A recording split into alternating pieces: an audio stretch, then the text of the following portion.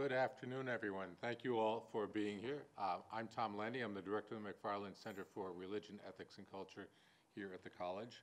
One of the three main elements of the McFarland Center's mission over the last decade has been to foster much greater understanding of Catholicism and Catholic life from a global perspective. Our website initiative, Catholics and Cultures, whose articles and videos have been accessed by millions of people around the world and are used in classes here and in many other places, was the first element of that work.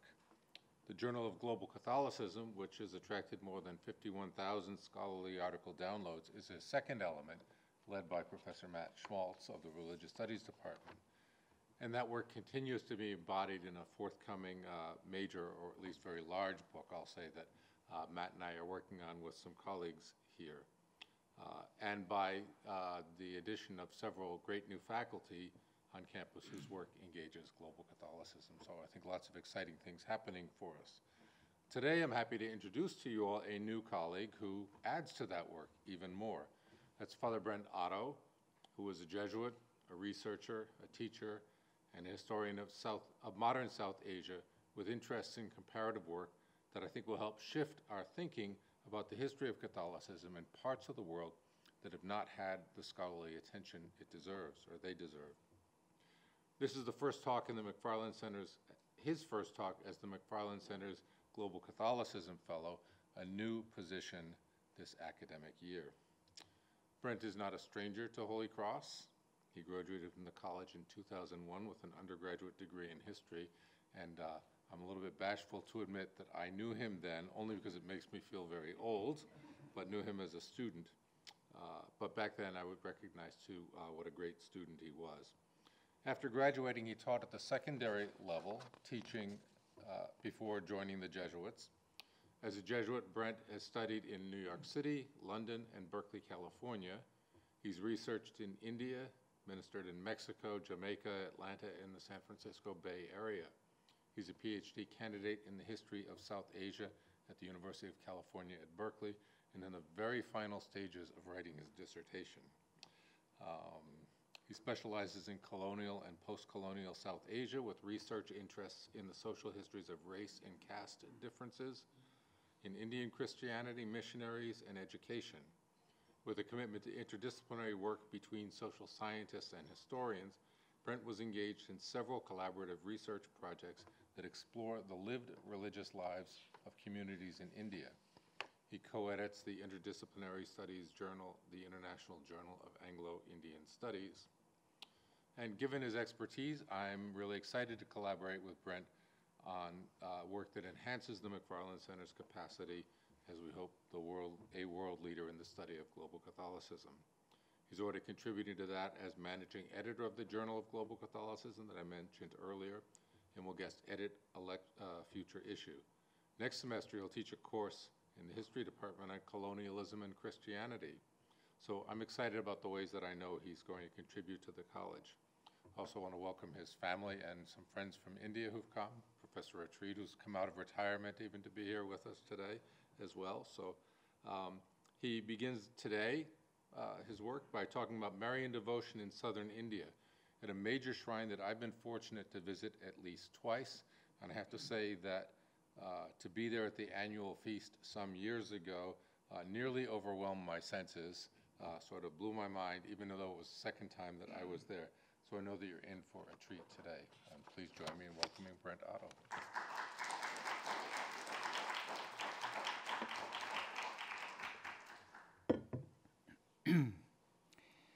Good afternoon, everyone. I'd like to thank you, Tom, for inviting me to speak on this topic, one on which I've been doing both historical and ethnographic research for a while now.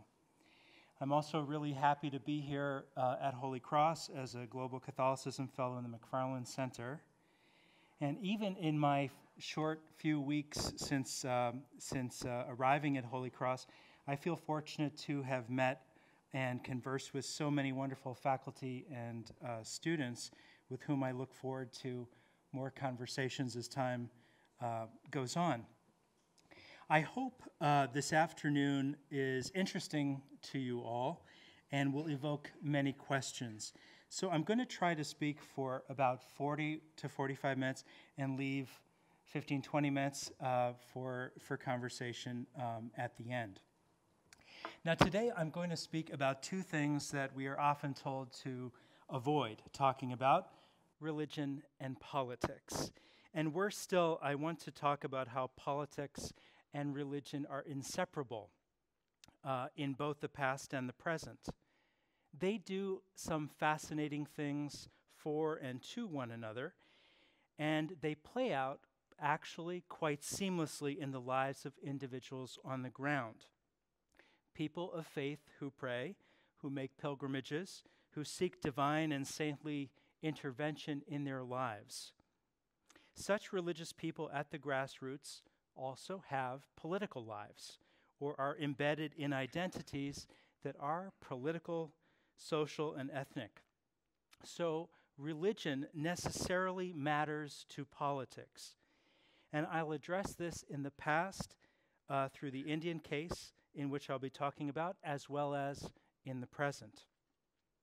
This topic is also about a very universal figure to Christians and even to Muslims, Mary, the mother of Jesus. She is seen as a powerful saint, even named Mother of God in the early centuries of the church, later considered immaculate in her conception, that is, conceived without original sin, and also is presumed to have been assumed bodily into heaven rather than her body decaying after earthly death. And she is given various names familiar to many of us, such as Mother of Mercy, Mother of Sorrows, Queen of Heaven, Star of the Sea. This exalted place in Christian devotion that Mary attained has spilled over into the psyche of the practitioners of other religions too, who sometimes have seen her equating feminine goddesses in their own traditions.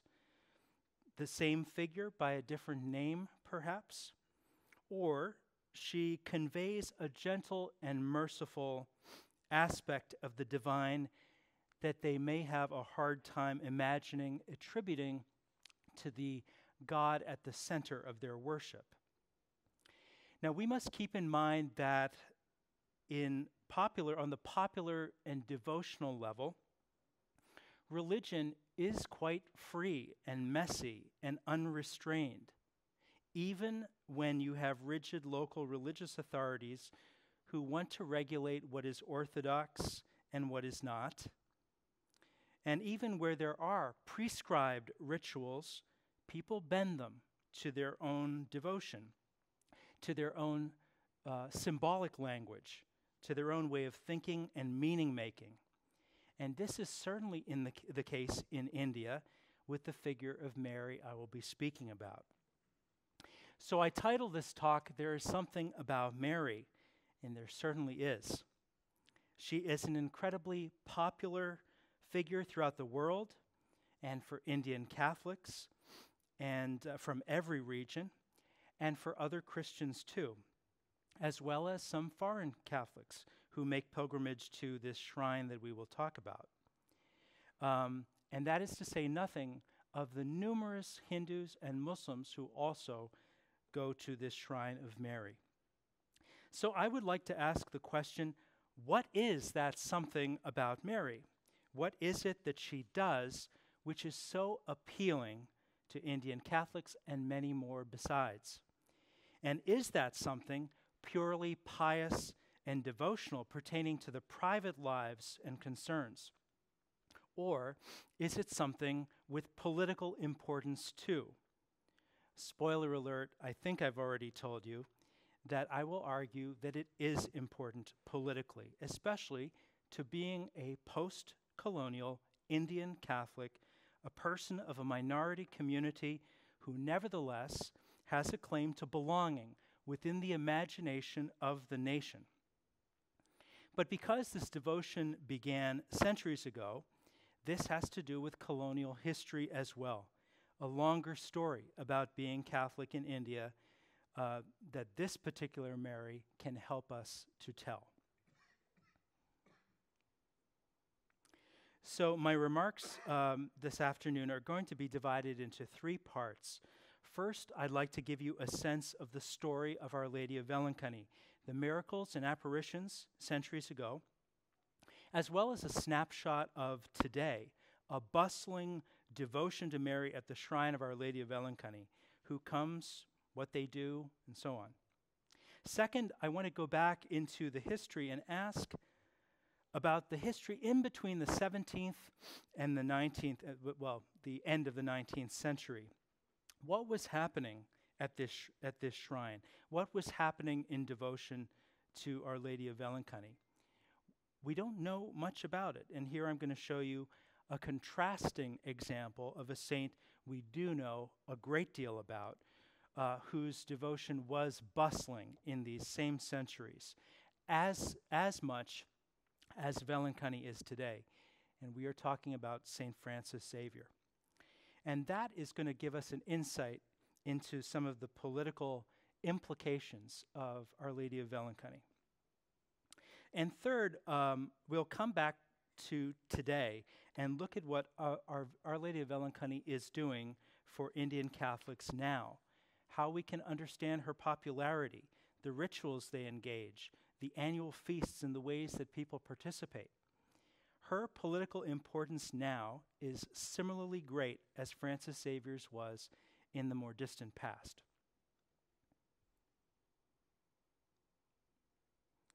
So who is Our Lady of Vailankanni?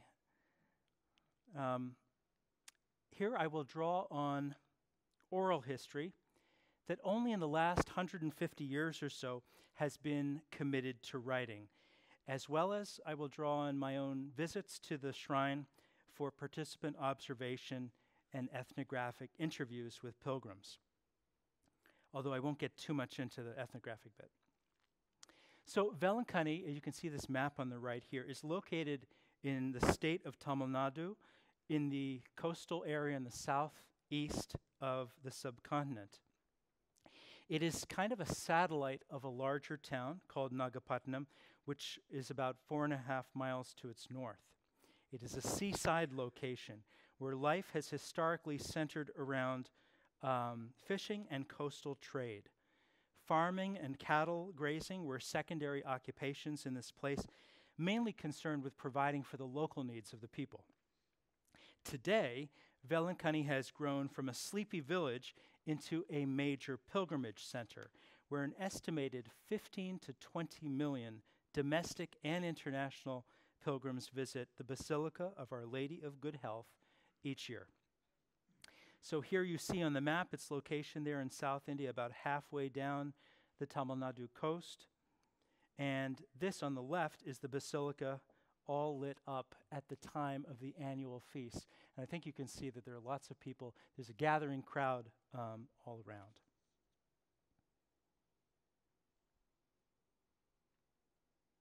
As you can see on this map, what was a former small village with just a few hundred families is now a bustling town. This is a map of basically all the shrine sites, all the religious sites. There are numerous hotels and restaurants. They all serve visitors to a landscape which is now defined by the basilica you saw in the last picture, plus multiple shrines and churches and chapels, a museum, a processional path, the Way of the Cross, and numerous kinds of services, even counseling services and health services, which aid pilgrims in carrying out their devotion. The greatest number of pilgrims come for the annual feast days, which is celebrated on the 8th of September, a date recognized internationally in the Church as the Nativity of Mary. And the feast actually runs from the 28th of August through the 10th of September, with noontime flag hoistings, nightly processions, special communal prayers and songs, masses in at least 5 languages. So the origins. The radical transformation of Vailankanni from sleepy fishing village to a shrine town began as far back as the 16th century, after 2 local apparitions and miracles were then followed by a third miracle during the 17th century, all of which were attributed to the Christian Mary, mother of Jesus.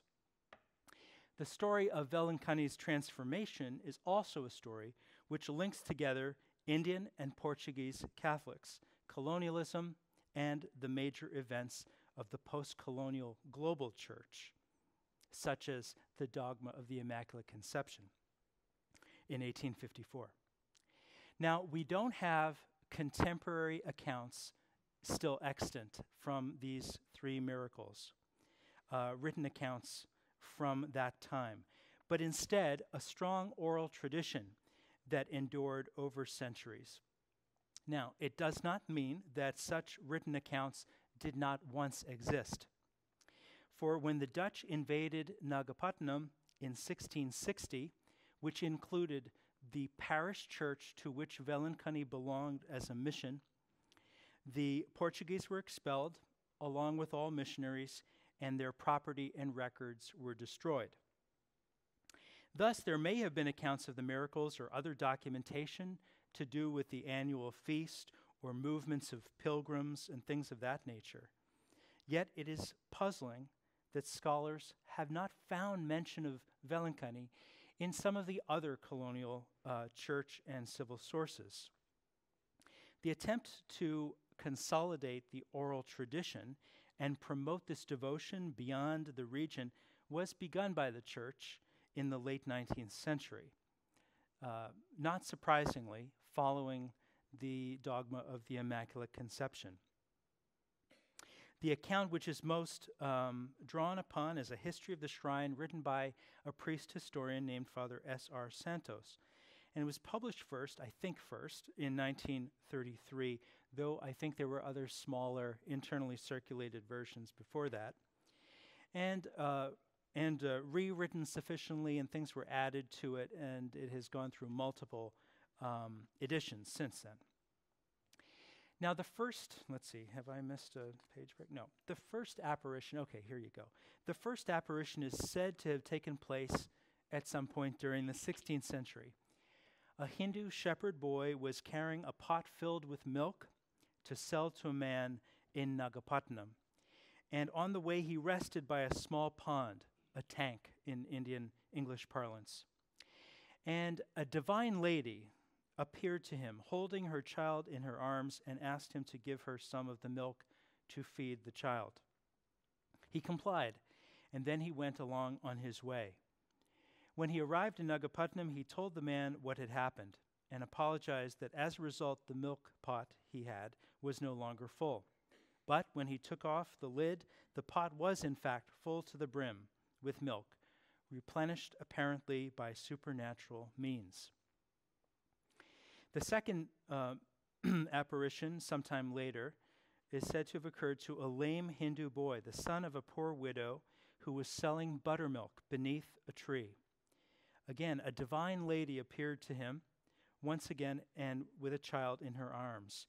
And she also requested him if he would carry a message to a wealthy Catholic gentleman in Nagapattinam, requesting that he build a chapel on this particular site dedicated to Mary. The boy agreed, but he protested, "How can I go all the way to Nagapattinam because I can't walk?" And so she instructed him to get up. He got up, and his legs were healed, and he went on his way to Nagapattinam and conveyed the message to the wealthy Catholic gentleman. That man, it is said, was unsurprised by the boy's visit because he had had a dream where Mary appeared to him and asked him the very same thing. Hence, the boy's visit authenticated for him the dream's divine origins, and he proceeded to build a thatched chapel on the site of the apparition. It became a place of popular devotion, particularly among Catholics who interpreted this divine lady and child to be none other than Mary and Jesus. Interestingly, both the recipients of these apparitions were Hindu boys in this peripheral village of Vailankanni, not local Indian Catholics, not Portuguese Catholics from the big town of Nagapattinam. Both boys responded to the divine request with generosity, and for that they were rewarded with miracles. The healing of the second boy is given as the reason why Mary of this particular place came to be known as Our Lady of Good Health, and people come to her with devotion most of the time surrounding health concerns. A third miracle is said to have occurred in the 17th century, this time not in the village and not to Hindu children, but out at sea to Portuguese sailors who were caught in a terrible storm, were sure they would sink and die, and fervently prayed to Mary for her protection. The storm ceased, and they came to land safely at Vailankanni on the 8th of September, the feast of Mary's Nativity. Certain that Mary had answered their prayers and saved their lives, they knelt and prayed on the beach. Local people saw this prayer posture of kneeling as being a Christian practice and summoned the local Christians, who showed them then this thatched chapel. The Portuguese insisted on expanding it into a stone church, and as a way of giving thanks for their miraculous escape from death at sea. The new church was dedicated on the anniversary of their deliverance, so this particular Marian feast became the patronal feast of Our Lady of Good Health at Vailankanni. Now you might say, just a little aside here, these two miracle stories, apparition stories, they sound very similar. And they may indeed be different tellings of the same story. In fact, if you ask pilgrims, tell me what you understand to be the story of Vailankanni, you get all sorts of different versions. I'm just presenting to you the sort of authoritative one that the shrine and the church and church historians have kind of settled on. But these things are always living traditions. Okay.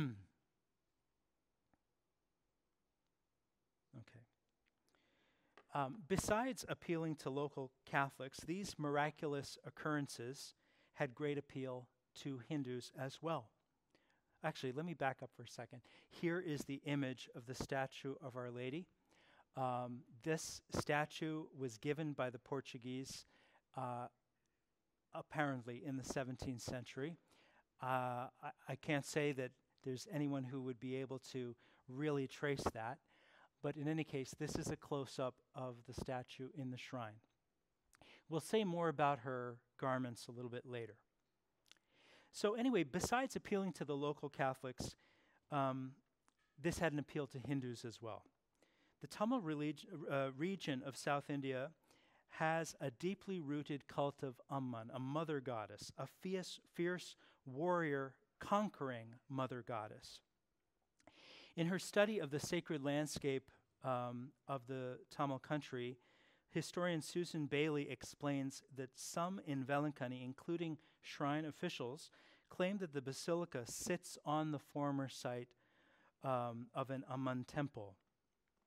As Our Lady of Good Health is known primarily as a healer or exorcist of maladies, she fits the paradigm of a fierce goddess and the qualities borne by Amman. So it is likely the case that many Hindu devotees, then and now, either conflate Our Lady with Amman, or else interpret Our Lady of Vailankanni to have conquered Amman and sort of subverted her and triumphed over her. With the basilica and the increasing numbers of pilgrims as something of proof of this cosmic conquest. This is relevant to the universal quality that is essential to the appeal of Our Lady of Vailankanni today. Now, I need to share some history that is relevant, colonial struggles, changes of rulership between Portuguese, Dutch, English, and French in and around Vailankanni that's relevant. So bear with me for just a minute. Okay. Although Vailankanni was situated near the commercially important port of Nagapattinam, which was also the hub of missionary activity along the coast, It lay on the periphery, the distant periphery of Portuguese India. And Our Lady's appearance there was marginal to the concerns of the colonial state. This marginality was further confirmed by the Portuguese decision to build a church dedicated not to Our Lady of Vailankanni, but to St. Francis Xavier, to the north of Nagapattinam's town center. Not a nod to the devotion to Vailankanni existing, but a saint who is much more important to the Portuguese colonial project. Nevertheless, it appears that a long-standing local devotion to Our Lady of Good Health began to attract Indian Catholics as well as many Hindus and then Muslims from across South India.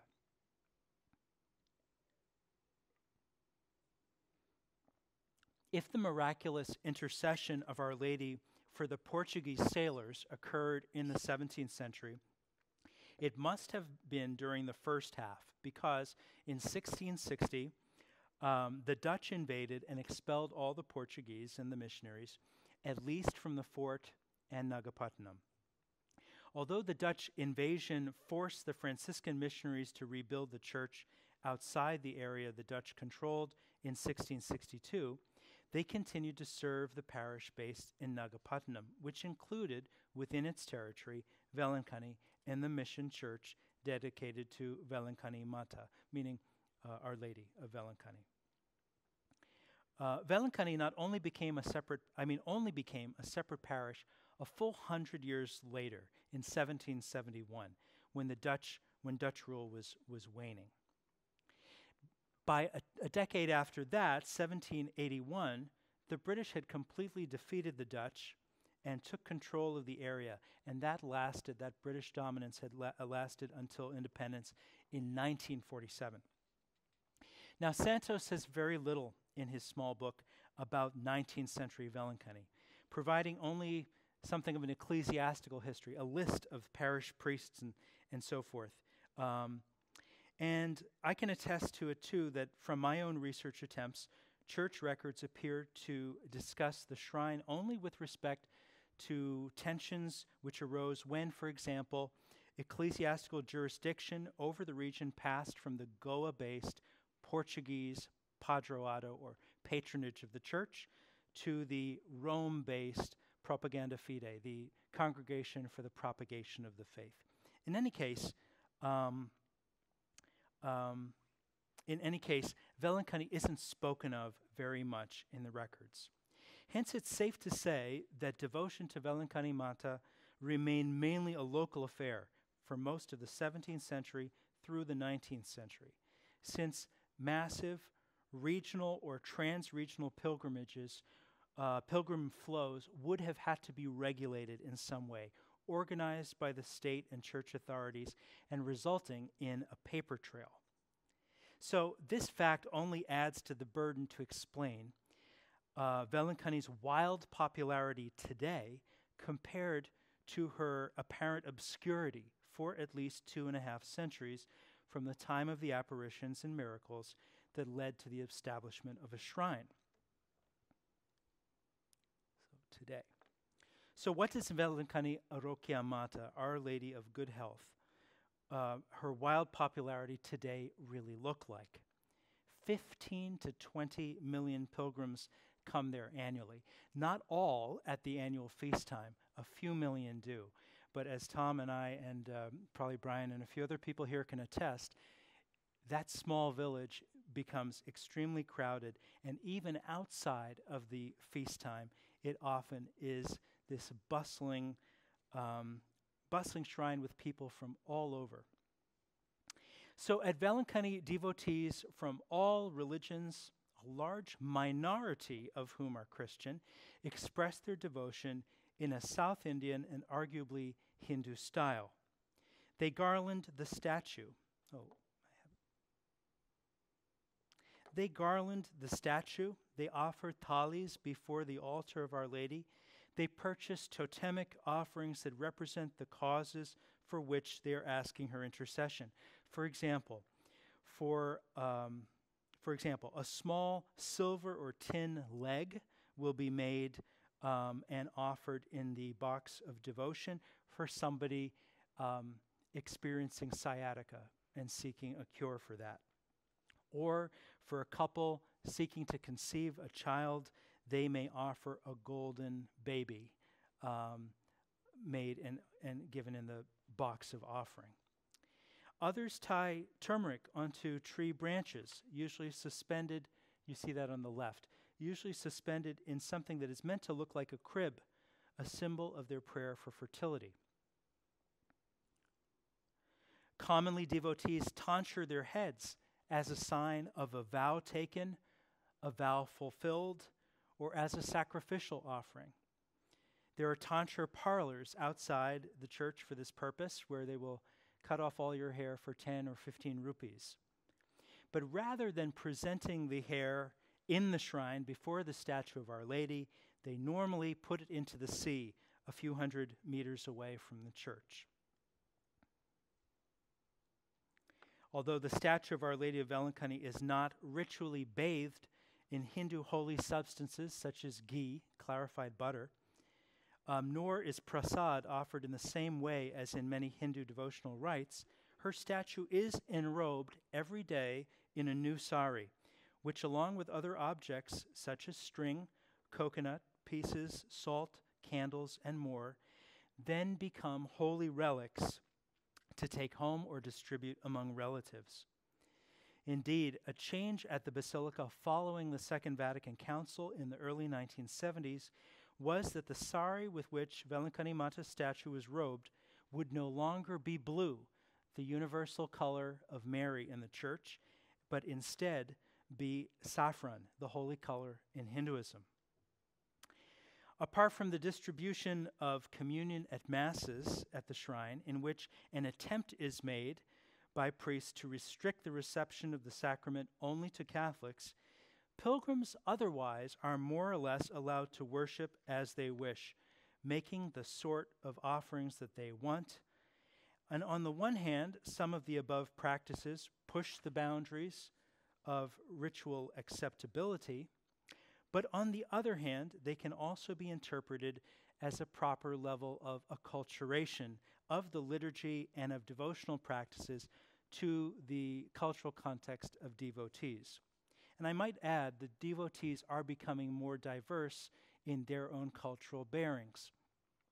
Still, local Tamilians are probably the majority of visitors to the shrine, but as they bring North Indians and West Indians and so on, and as well as foreigners, each does their own thing.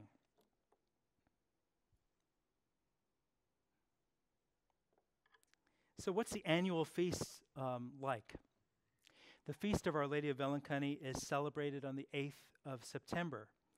Now, in Catholic tradition, the feast is preceded by a novena, which means a 9-day spiritual exercise of prayer, sometimes fasting, and other devotional practices leading up to the feast. At Vailankanni, however, the novena is actually 10 days, as is the customary duration of South Indian annual village deity festivals.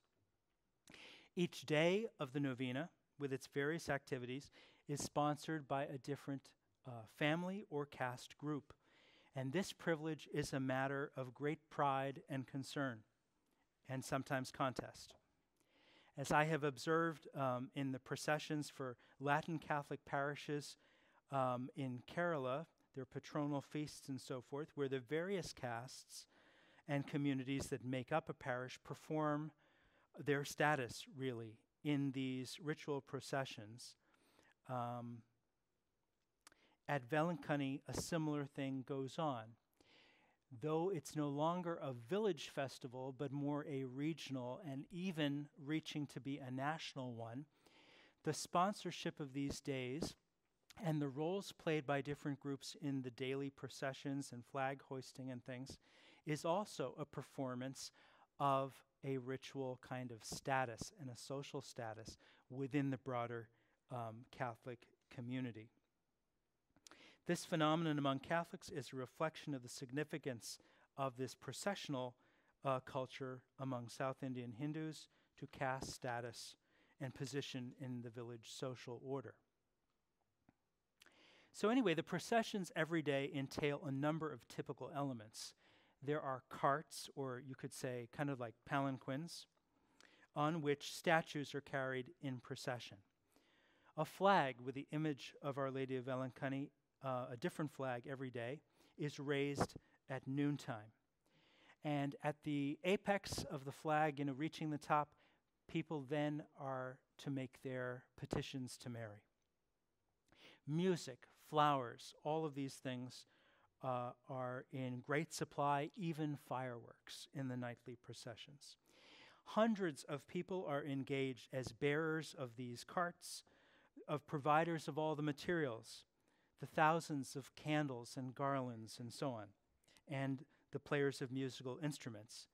And they hail from all Christian castes and other Christian groups, as well as some non-Christian from the local community, who have all traditionally had a part to play with this feast. 2 days of the novena are sponsored by prominent families. And I happen to get to know one of them. You will note a couple of people who will recognize one of the people in this picture. The 4th of September belongs, I use that word because that's how people speak about their sponsorship of these days. The 4th of September belongs to the Pereira family of Nagapattinam. And now is this duty and privilege is carried out by one of their wealthy relatives who lives in Thiruvananthapuram, the capital city of Kerala, quite a ways away. I have become acquainted with this relative during my time spent in Kerala in 2017. And so he now comes every year with his whole family to fulfill this familial duty every year, to patronize the procession at considerable expense. He carries on a tradition not only for the sake of his family, but also as a representative of the mixed-race Anglo-Indian community of which he's a part, of which his family's a part. That they have a part to play as well within this now internationally famous Marian feast. But none of the fame and the grandeur of the shrine today really existed until the 20th century. So I contend that this is because of the politics of devotion. Our Lady of Vailankanni was of very little importance to the Portuguese and subsequent colonial states. They did not encourage devotion to her because they were busy promoting Francis Xavier at the time. This is the Portuguese I'm speaking of. So this gets us into part 2. So if the Portuguese appeared to have taken little interest in Our Lady of Vailankanni, it was surely not because the colonial state cared little about religious devotions. In fact, on the contrary, the extraordinary attention paid to St. Francis Xavier and his church and his body after his death, the written accounts that they cultivated, making note of the miraculous properties of his body, the ritual veneration and pilgrimage to his resting place in Goa, demonstrate the heavy investment the Portuguese Estado de India, their Portuguese state, as well as church authorities made to this saintly devotion. The question is, why Xavier and not Our Lady of Vailankanni?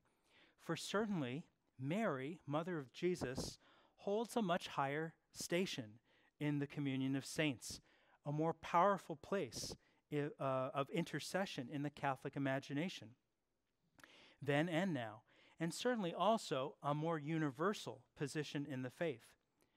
The answer lies with colonial and church politics, which work to elevate Xavier and render Vailankanni Mata quite invisible, at least until the last century and a half.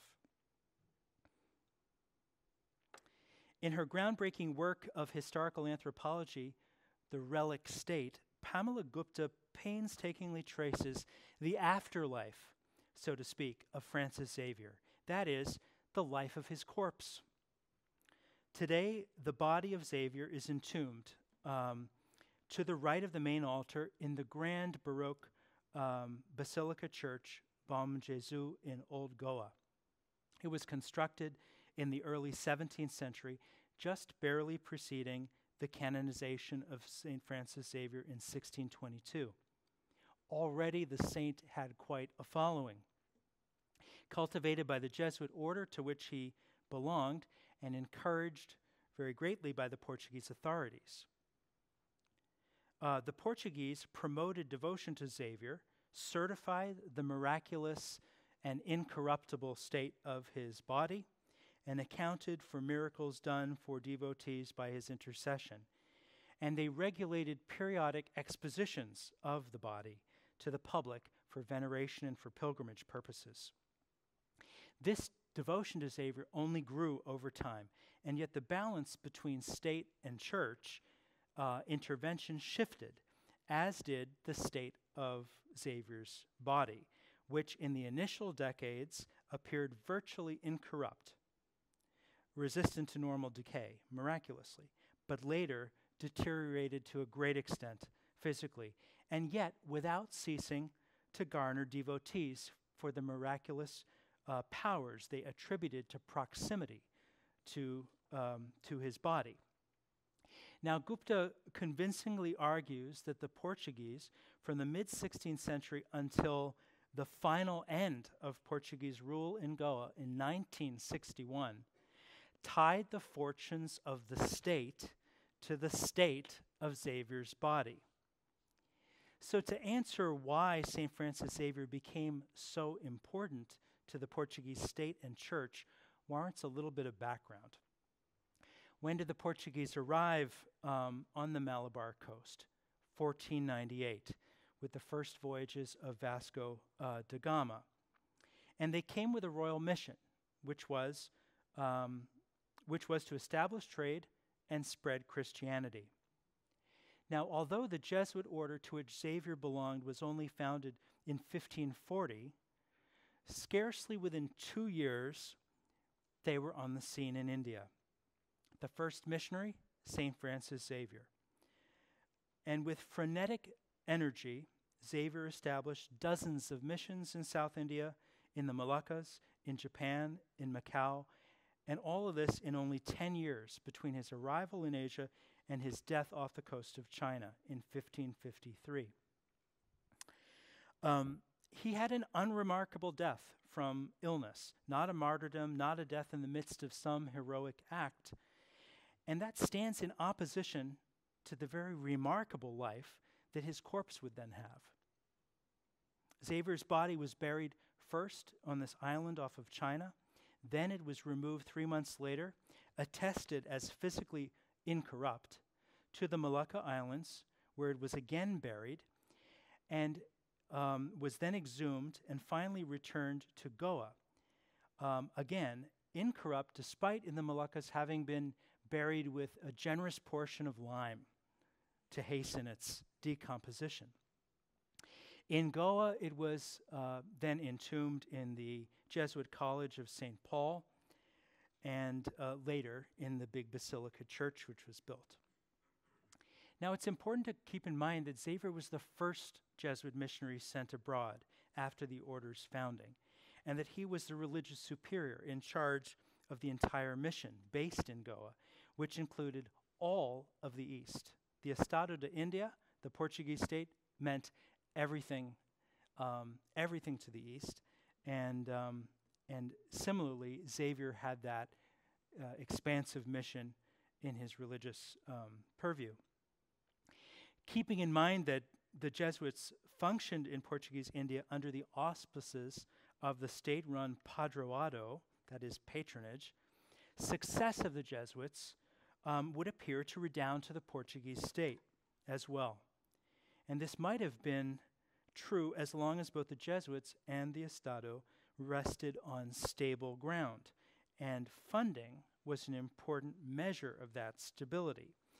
Yet this stability was not to be true for very long. For the first decades from Xavier's canonization, veneration of Xavier's body brought enormous crowds and pilgrims to Goa and filled the coffers of the new Jesuit church. The church might easily be confused, actually, if you go into it, with a temple to two deities. One that looks like St. Francis Xavier, memorialized in a larger-than-life depiction in a grand gilded side altar with statuary and paintings of him, and his works overshadowing his tomb. And the other that looks like St. Ignatius, who in the place above the central altar, where the crucifix typically would be found, is also depicted in larger-than-life form, with a hand pointing upward toward the heavens, and above him depictions of the Trinity looking down upon the earth. Jesus and Mary have little place in this edifice, which is clearly a celebration of Jesuit glory, particularly the miraculous St. Francis Xavier. This monumental celebration of Xavier at Bom Jesus Basilica all coincided with the pinnacle of Portuguese power in the East from around the end of the 16th century until the middle of the 17th century. However, as Portuguese power declined for a whole variety of reasons, such as the rise of the Dutch and the English, English trade and naval power, the power of Xavier, or the Society of Jesus in India, did not follow a downward trajectory.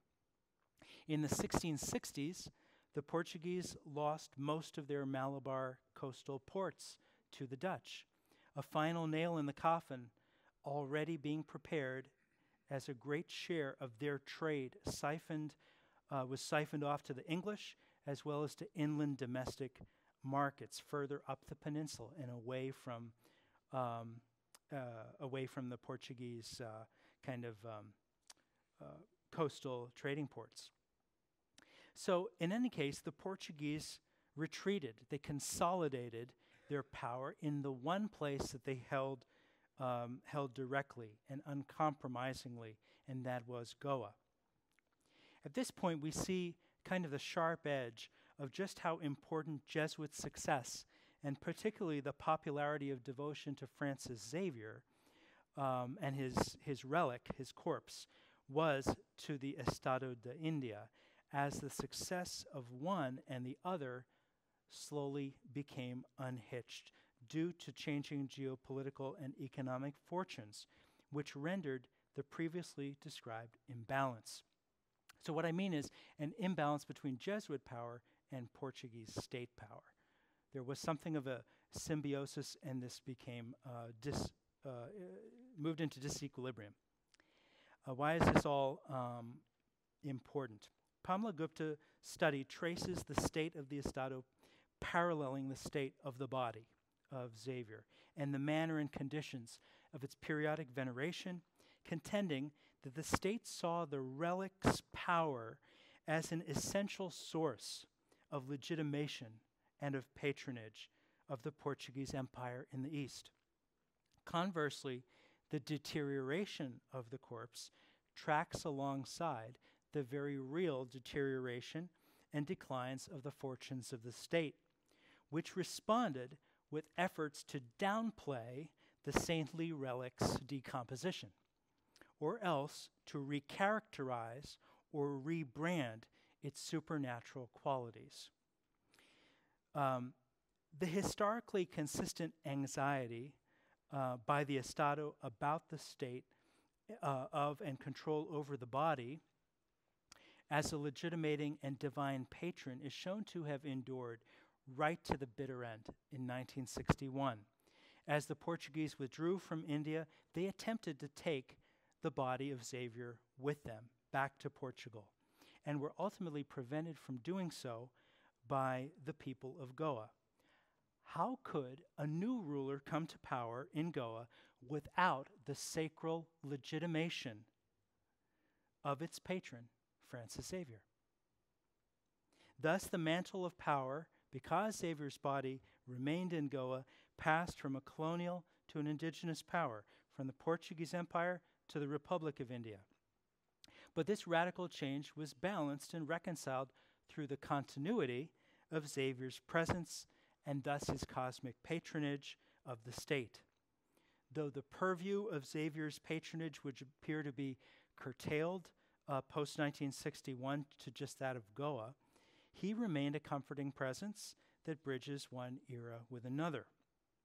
In the Basilica, the story of the edifice and its quite bombastic Xavier-centric adornments beg to tell a different story of a larger-than-life saint with supernatural energies in both life and of death, worthy of emulation, worthy of supplication.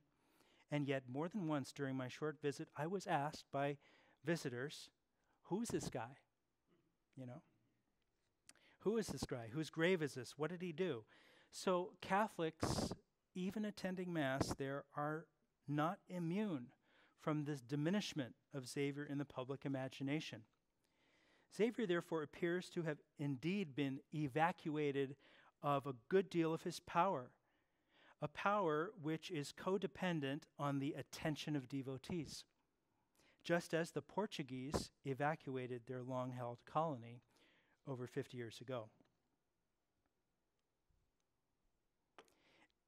All you've just heard about Xavier's importance to the Portuguese colonial state and to Goan Catholics, hold it in your mind as we now let it instruct us about what had been happening to Our Lady of Vailankanni and Catholics in more recent times in India. A similar level of post-Vatican II adaptation of devotional acts, symbols, and so forth that we talked about earlier, seen at Our Lady of Vailankanni shrine, is not really seen at the tomb of Francis Xavier in the Basilica in Goa. People come to the tomb of Xavier. They do not bring offerings except money, which is put into a box near the tomb. People kneel or stand and pray for a while. Others will visit the tomb before or after Mass. There is little veneration of any statue of Xavier, and one cannot reach far enough even to touch the bottom edge of the coffin. There are no holy relics to take away from Xavier's tomb, neither by organization of the authorities nor by any others. People do make vows, for sure, to come to the shrine for prayers answered, but tonsuring, for instance, and penitential approaches to the basilica are not practices one observes there. Xavier was a charismatic figure in life and a miraculous agent in death, yet he was a foreigner whose arrival, whose life, and whose afterlife was colonial. He was also a Latin Catholic, a Roman Catholic, whose missionizing made converts to Latin Rite Catholicism. The Portuguese, with whom his legacy is inextricably affiliated, had sought to force the existing Syrian Christian community into the Latin fold, into communion with Rome and under the Pope's authority. The Portuguese, with whom his legacy is inextricably linked, So anyway, thus, under the long shadow of colonialism and the nation's collective attempt in recent decades at decolonizing Christianity, could Xavier ever hope to sustain the cosmic power and devotional magnetism that for so long had been attributed to him? This is where Our Lady of Vailankanni comes in. She has never been a colonized saint, nor a colonizing one. The Portuguese colonial church, the Padre Otto, had paid little attention to her devotees or to the shrine itself. Neither had the Propaganda Fide and its clerical oversight in the later colonial era, at least until the late 19th century, when the dogma of the Immaculate Conception was promulgated and began to fuel Marian devotion and pieties. This would, it seems, have made Vailankanni Mata the perfect, uncolonized saint for a decolonizing India and post-colonial Indian Catholics. This Mary is Indian, not the traditional Western representations of Mary, but Mary's manifest apparitional and miracle-working self in Vailankanni, who appeared first not to Europeans, but to non-Christian Indians. When Francis Xavier had been the missionary of colonial Latin Christianity, one could claim that Our Lady of Vailankanni was a supernatural bearer of Christianity to India.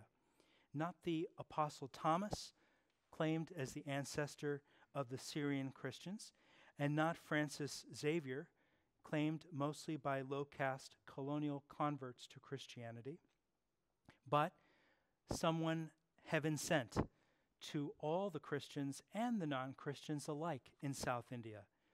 It would seem that Vailankanni Mata was the ideal saint to be patroness for India's Christians, or perhaps even more, a universal mother to all Indians in the post-colonial, post-Vatican II imagination of the late 20th century. So while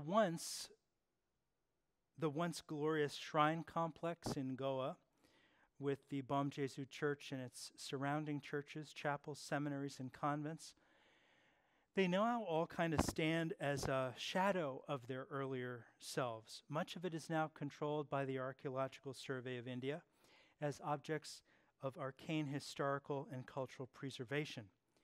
The town of Vailankanni, however, is the opposite, and on an opposite trajectory.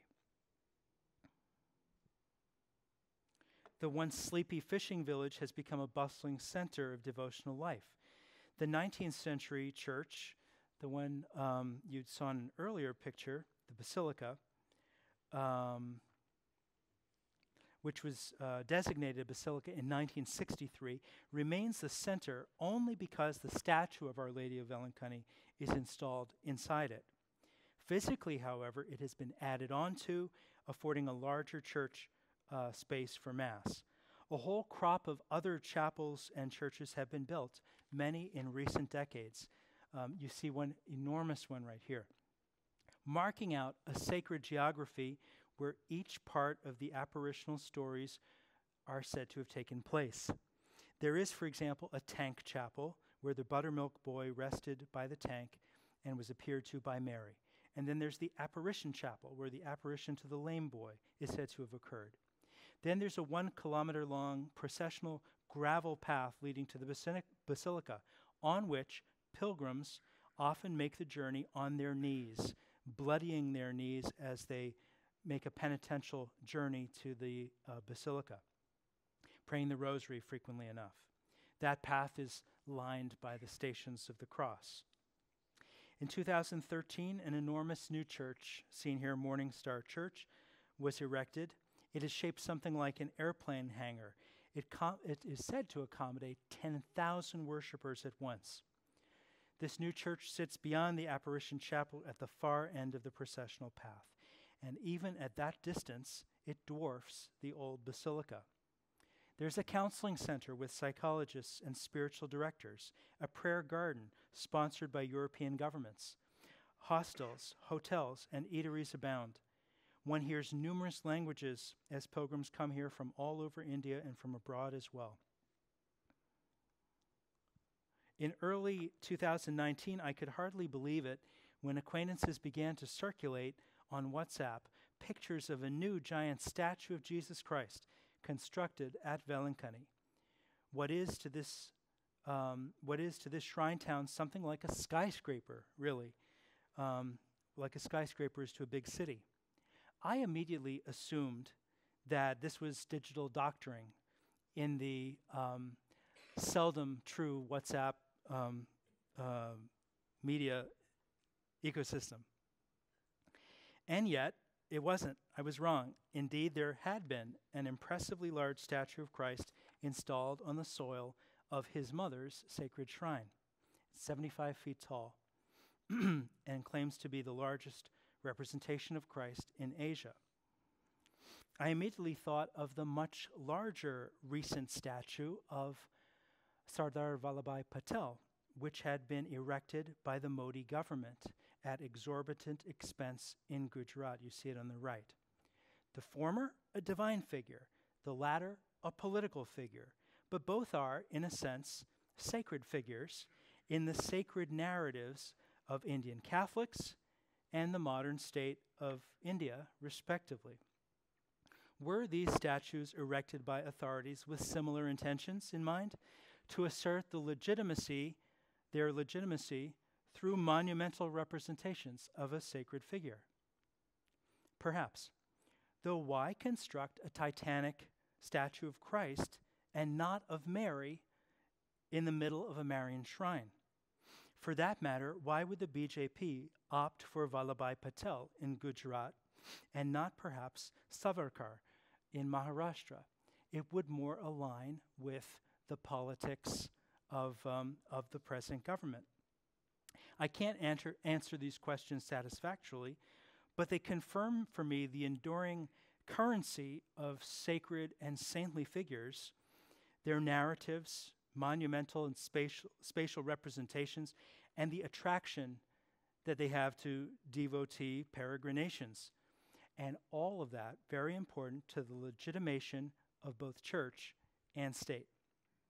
Just as the colonial Portuguese required Xavier's miraculous body, the Indian state today looks to a nationalist figure, even whose ideals are decidedly at variance with the current government's predominant ideology.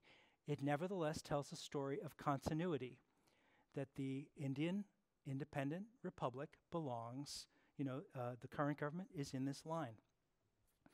Just as the colonial church cultivated Xavier to be a powerful devotional fulcrum of its missionizing, the post-colonial Indian church seems to have turned to an uncolonized Mary, who specially chose to manifest her power to Indian non-Christians centuries ago, and to today's devotees who seek her powerful intercession. But in any case, in case anyone would forget, not because she was a goddess in her own right, not the Hindu goddess Amman of Tamil devotion, but mother of the incarnate God, Jesus Christ, whose statue may now stand as a reminder of this essential Christian qualification to what could otherwise simply render Mary an accessory to the powerful South Indian goddess cult. In 2011, the Indian Railways initiated a new train service called the Vasco Vailankanni Express, carrying passengers from Goa to Vailankanni direct, from the old Catholic devotional hub of colonial India to the new Catholic devotional hub of post-colonial India. So it seems that the Indian Railways, even, of all the Republic's organs of government, had its fingers firmly on the pulse of the rapidly shifting ground of the tiny Catholic community's devotional trends and was willing to capitalize on it. The state's connection with the sacred shows itself to be ever ancient and ever new. And that's all I'm going to say. And I thank you for your attention, and I welcome any questions you have.